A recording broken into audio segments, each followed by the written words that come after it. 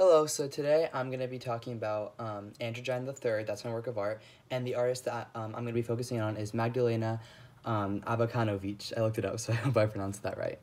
Now, to begin a little bit about Abakanowicz, she was born in Poland in 1930 in a rural estate about 200 miles east of Warsaw, so it was a pretty rural area. But she was born to a very aristocratic family. She was born with wealth. And as a kid, she was very interested in the Polish forest in her backyard, and there's a lot of mystery in that to her, which she tied into a lot of her work of art, especially Abakanowicz, which is a sculptural collection of hers. But her estate was invaded by the Nazis at age 9, which is when her mother was shot, which we're going to get into in a little bit. But she was forced to flee by the Russians in 1944, so it wasn't until 5 years later that her family was forced to move to Warsaw. And they lost all social identity that they had. Their prestige, money, and, was all gone as a family. And her comfort as an artist was gone. She talked about in a lot of interviews that she no longer had that comfort of wealth. Now there was pressure of her to make it as an artist. And educationally, her background was the Warsaw Academy of Fine Arts. And at the Academy of Fine Arts, what they taught her was social realism was the big movement of the 1950s, 60s, and 70s, pretty much all throughout the communist regime. And because that was what she was taught, as any great artist, that's exactly what she avoided. She was very avant-garde, but she did have to do a lot of it for her schooling, but she really hated it. And this is an example of it right here. I can't read Polish, but social realism, just like the 5-year plan, constructivists definitely used it a lot. It was all about portraying workers in the best way possible. It was propaganda for communism, basically. And even though the political and social conditions were horrible at the time, the cultural arts flourished in Stalin's Poland and afterward. But as a result of World War II, the Nazis burned Warsaw to the ground, so it was about building everything up. Almost everything was new, which gave artists a lot of opportunity at that time.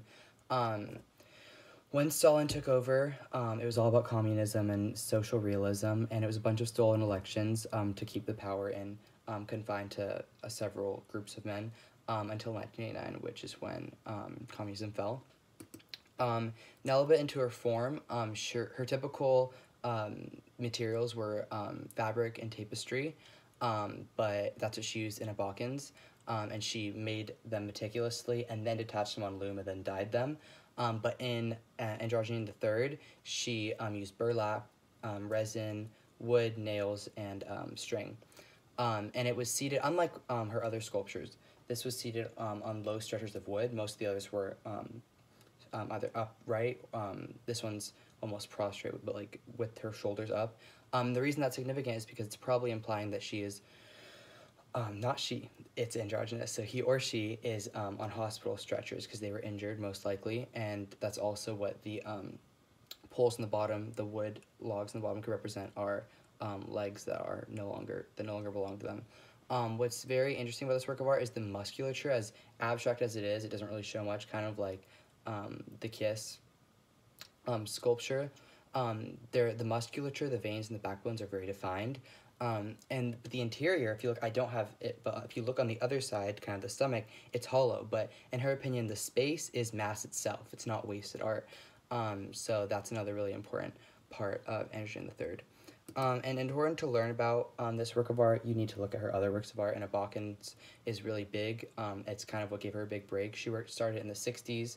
It's a monumental collection of fiber sculptures, and it was all about nature and clothing that was not functional. A lot of them hung from the ceiling. A lot of them were humans. A lot of them were other abstract naturalistic works, and that's what referred to the forest near her home. Now, in both Androgyne the Third and in Abakanowicz, what was really big was the obsession with the body. And the reason she actually did a lot of studying of the human body. She did dissection visits at the morgue and at the hospital. She really studied the body in order to make the sculptures as not accurate as possible, but to understand them as much as possible so that she could kind of convert that energy into her art. And something that's really important with this work of art is that it is androgynous because she wanted to focus on the humanity, not the sexuality of the sculpture. And what's big about this work of art is that it depicts trauma, depicts her trauma and a lot of the other Poles at the time, which she experienced from 2 separate events. Her mother's volunteer work in the her volunteer work in the hospitals, but also when the Nazis invaded her home when she was 9, her mother's arm was shot off in her kitchen, and she witnessed that, and that was very traumatic for her and a lot of her experiences thereafter. Now, the intention behind this work of art was to depict the brutality of war. You know, she witnessed a lot of World War II. And not just that, I mean, aside from World War II, there was still a lot of violence going on in the Soviet Union, especially in Warsaw, during the Soviet reign, especially after Stalin. And a lot of it, the words that she used in her interviews was the memory of trauma. That was really big for her, because aside from her, it resonated with a lot of the other Polish people. It's an expression of suffering and disturbance because it's the person is most likely on stretchers because they're wounded. They're most likely legless. That's why it's not portrayed.